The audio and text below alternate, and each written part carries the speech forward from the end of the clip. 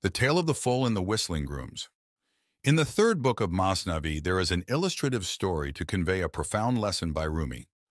A horse and her foal were drinking water at a stream. The grooms constantly whistled to encourage their animals to drink. The foal, who had been drinking naturally before hearing the whistling, became agitated and lifted its head from the water, looking around anxiously. The mother asked, "My dear, why did you stop drinking and become so upset?" The foal replied, "The whistling of the grooms frightens me." The mother reassured her foal, saying, "My dear, there have always been meddlesome people in the world.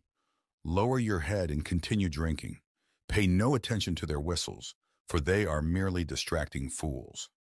The story of the foal and the whistling grooms from Rumi's Masnavi offers several valuable life lessons. Resilience against distractions.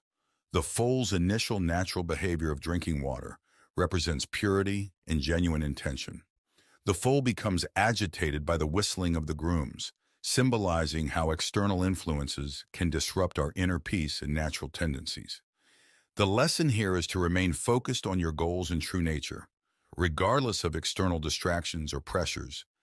Natural instincts versus conditioned responses.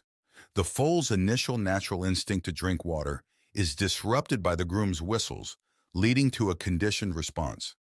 This teaches us to be mindful of how external factors can condition our behaviors and to strive to return to our natural, authentic selves. Self-reliance and inner strength. The mother horse's counsel to ignore the whistles and continue drinking highlights the importance of self-reliance and inner strength. Trusting in oneself and one's path is crucial for personal and spiritual growth. Learning from the experienced. The mother horse's advice to the foal represents the wisdom that comes from experience. Listening to and learning from those who have walked the path before us can provide guidance and help us navigate challenges. In summary, the story teaches us to stay true to our nature, remain focused and resilient in the face of distractions, seek guidance from the experienced, and rely on our inner strength to overcome challenges and achieve personal and spiritual growth.